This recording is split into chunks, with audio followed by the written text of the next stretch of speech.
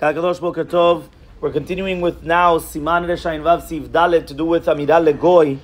And now we're going to mention a very important general rule which actually will become very applicable. Maran says, Im yesh ner bebet Yisrael uba goy vidlik ner acher. Imagine you already have a candle in your house. Remember here, Maran was always talking about candles. They didn't have the electricity, they didn't have the light bulbs or the light that we have nowadays. And what happens is that all of a sudden a goy comes and he adds an additional light. So you already have one which is already lit, and he adds an additional light. So you're allowed to use the light of the second light as long as the first light is still on.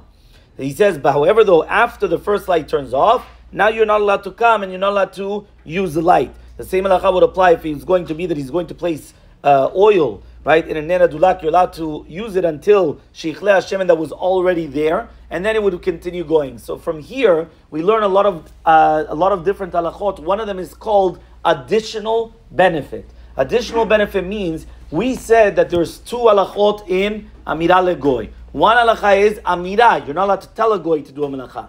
Another isur is hana'ah, which means even if I didn't tell the goy anything, I'm not allowed to benefit from a goy's action on Shabbat. Even if I didn't say anything, he came on his own, or it was hinted to him, or whatever. I did not say a word. The fact that I'm not allowed to benefit from the goy's action is also asur. Now what happens is here all of a sudden, I'm allowed to benefit. Why? It's called additional benefit. And anything which is additional benefit, you're allowed to benefit on the Shabbat. So there's a few examples. One of them is like what we said here.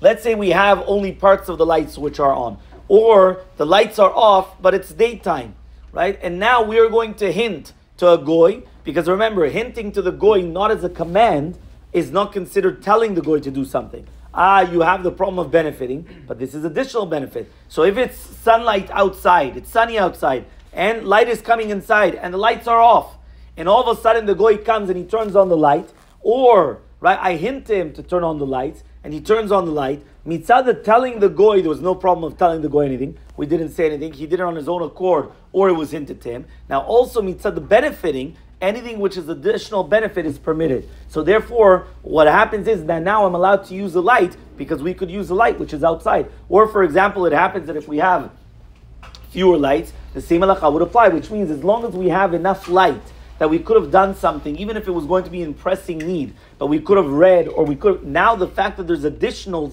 light, there's no problem whatsoever for us to benefit from it.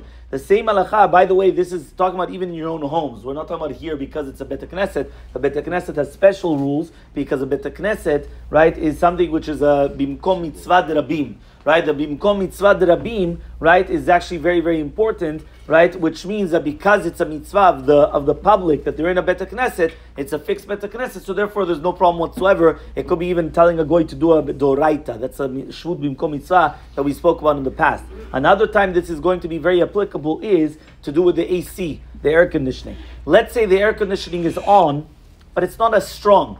But we could still be here saying, but we're sweating a little bit. So here we're allowed to hint to the goy, or if the goy comes on his own accord, and then what he's going to do is he's going to turn it higher, right, in order to make it colder in the room, there's no problem. Why? Because that's considered additional benefit. Anything which is considered additional benefit is permitted on Shabbat. There's no problem of hana'ah, benefiting from a goy on Shabbat, as long as it's always going to be considered additional benefit.